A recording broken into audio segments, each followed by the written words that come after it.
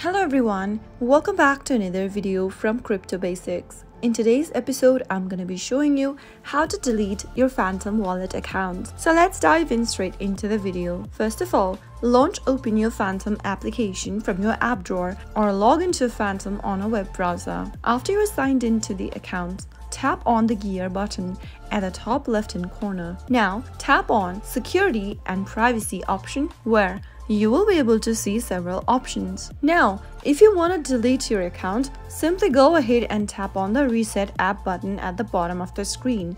But remember that if you want to get back to your wallet in the future, you must get hold of your secret phrases. So before deleting or resetting your app, simply go ahead and tap on the Show Secret Recovery Phrase button from the Security and Privacy page. Now tap on the little circle at the bottom and tap on Continue and tap on Yes in the pop-up to reveal your recovery phrases. Remember that you need to go ahead and copy the recovery phrases and put it in a correct order. Make a backup of your recovery phrases and put it in a secure folder. Once it is done, you can tap on the Done button at the bottom and get back to the privacy page one more time.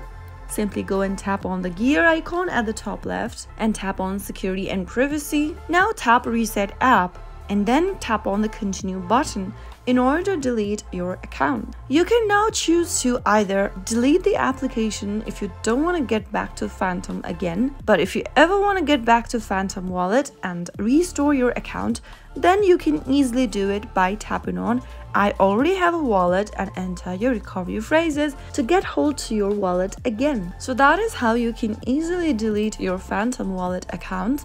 If you found the video to be helpful, go ahead and give us a thumbs up. Don't forget to subscribe to the channel by hitting the subscribe button. Also press the bell icon so that you'll never miss another upcoming upload from us. I'll see you again in the next episode. Goodbye till then.